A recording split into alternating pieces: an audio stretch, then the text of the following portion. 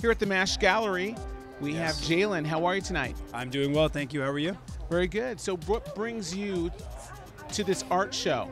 Well, I was invited tonight to check this out, and being a fan of all and different type of multiple art, it's, or I should say, not multiple art, that's probably the wrong word to use, but different selections and different varieties of art I've always been interested in. And so my wife couldn't make it tonight, unfortunately, but she's like a massive fan, and she's a little jealous that I made it in tonight. Anything that I can do to support creativity of artists, especially like local ones, I'm all about and will arrive to. And I'm just excited to see what's here. This is my first time, to be honest, for this specific gallery.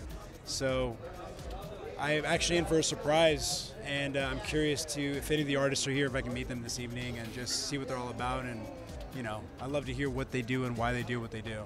One of the artists tonight is Noreen, who has a painting called Love and Destiny. So we're going to go deep and ask you what Love and Destiny is to you. I definitely will be asking her that, because I mean, art's very subjective, right? So to somebody, they may love it, and someone else they may not. And so I always like to dig into the artist and understand their story and what they're telling. I think it's beautiful for them to express, and I guess in any freedom type of movement that they can or that they choose to. So that's the beauty of art, right?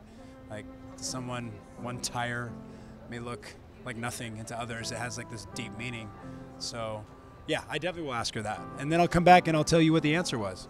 Now, New York's kind of the art spot, but LA's been picking up. What do you think about art in LA?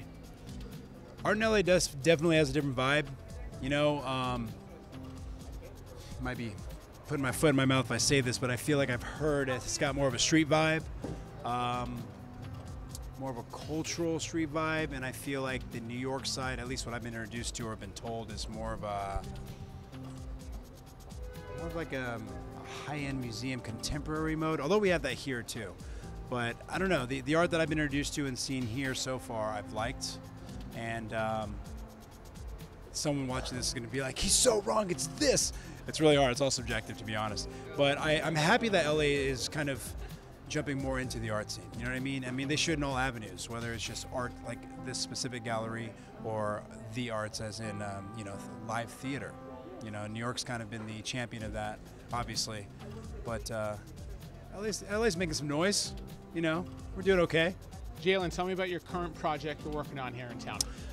Currently on the air, I'm in Homeland, season 8. It's airing on Sundays on Showtime. And I'm recurring on a show called The Resident, which is on Fox. And if you're into streaming, which I think everyone is, you can go to Amazon Prime and look up the show Six, S-I-X. 2 seasons on there. It's a Navy SEAL show. It's really awesome.